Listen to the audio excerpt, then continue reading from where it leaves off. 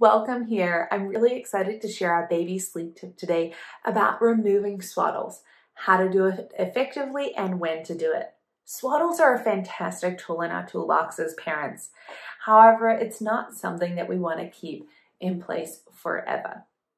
The reason being is that as baby grows, when a baby sleeps, their development actually shifts in their brain during their sleep. Anything they learn during the daytime is going to move into that long-term memory at nighttime.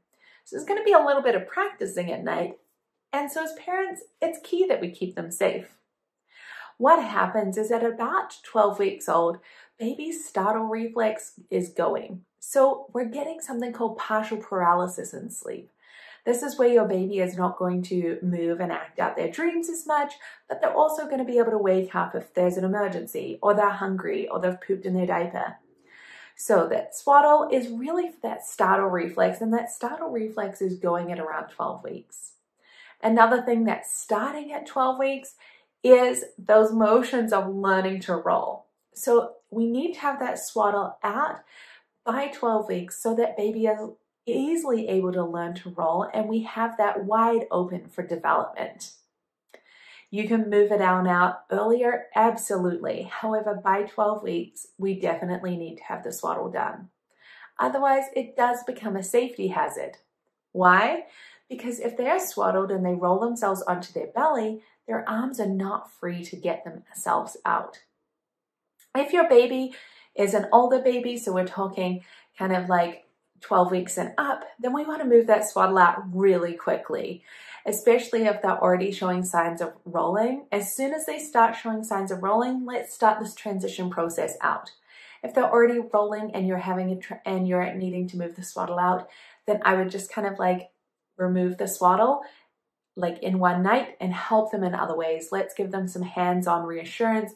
Let's rock them if we need to. Let's reaffirm that they need to go to sleep in another way. However, without the swaddle, as it is a safety concern. So if we're looking to remove the swaddle, how do we do it? First of all, when you are swaddling, I find babies are most comfortable when their hands are up. When you look at a profile of an ultrasound picture, you'll often see baby's profile like this, and you'll often see their hands tucked up. That means they really do like to have their arms up. It's a foreign concept to have their arms strapped down. So I would really encourage you to swaddle with their arms up. Then as you're looking to move out that swaddle, what we want to do is do this progressively. We're not going to do it cold turkey if your baby is before 3 months. We're going to take one arm out, allowing them to have one arm free for 3 nights. You can alternate which arm it is. Then we're going to have 2 arms out for 3 nights, swaddling underneath the arms. Then we're going to move the swaddle down before moving completely to a sleep sack. In our video tomorrow, we're going to discuss why sleep sacks are great and some options and how to use them. As for which sleep sacks to buy, the things that I would really look for in buying a sleep sack is that you're able to transition out of it. Then I would look and make sure that it's going to be safe and that baby's not going to come out of it as well themselves.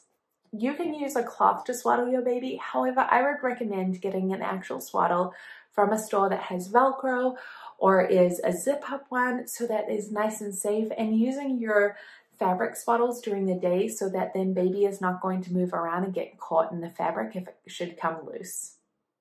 The first thing is keeping our babies safe, right? So I would look for something that has the Velcro or the zipper.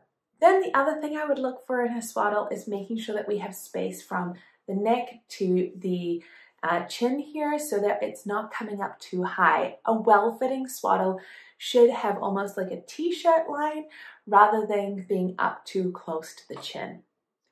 Then I would also, just convenience sake, I really like having the zipper from the bottom or the Velcro from the bottom. It means you can easily check that diaper without completely undoing the swaddle. Remember, so the keys from this video are, first of all, it's a helpful tool. It's not a must.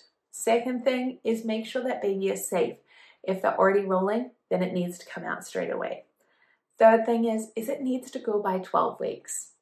Then the last thing is that we want to make sure that we do it strategically and consistently. Make sure that we're not taking the swaddle off, using it again, Let's use it as bedtime as a communication tool rather than flip-flopping it back and forth.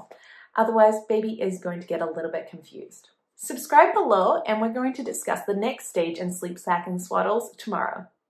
Have people in your life been telling you, you'll never sleep again? Are you starting to stress about how life is going to change with a baby or adding an additional baby? I've been there. And mama, it's time to cheers your new best friend, Little Wink Sleep. Our Nurturing Newborns program gently and gradually lays the foundation for sleep in a way that you're able to manage and understand. We use a science-based approach that fosters healthy attachment. You'll be able to let go of the stress of newborn sleep and enjoy this stage, knowing your baby is set up with the right skills. Nurturing Newborn Sleep includes all our insider coaching strategies, taking you step by step, troubleshooting along the way, as well as